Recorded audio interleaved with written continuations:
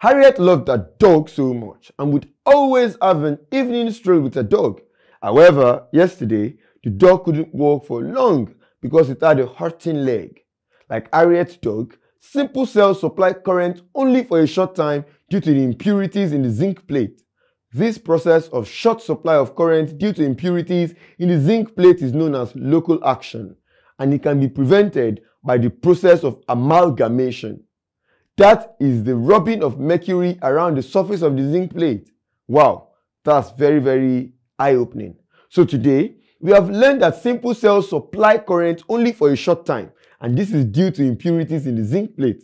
These impurities, e.g. iron or carbon, set up tiny cells around the zinc surface, producing bubbles of hydrogen. Local action can be prevented by the process of amalgamation. That is the rubbing of mercury over the surface of the zinc plate. The mercury on the zinc plate prevents the impurities from coming into contact with the acid. With this, local action cannot occur. I'm sure you understood the class. I'll see you in the next one.